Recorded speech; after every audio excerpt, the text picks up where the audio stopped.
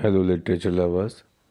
Today I would like to discuss dark romanticism.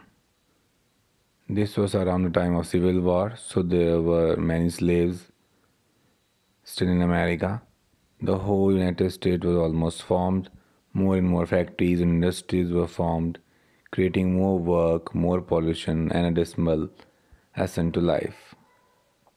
It is different from transcendentalism, since transcendentalism is quite optimistic and it is less optimistic. So you can see how dark romanticism prevailed. It is really different and it's slightly above from transcendentalism.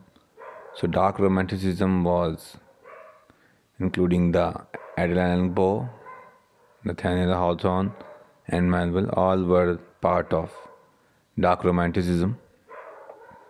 Other characters can be the self destruction one and possessing the divinity and wisdom. The points are given. Gothic literary movement also inspired it, finding it in Gothic fiction. So it's quite similar.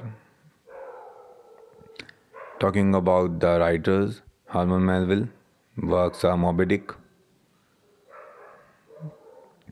Nathaniel Hawthorne, born in Salem, Massachusetts, and his famous work, The Scarlet Letter.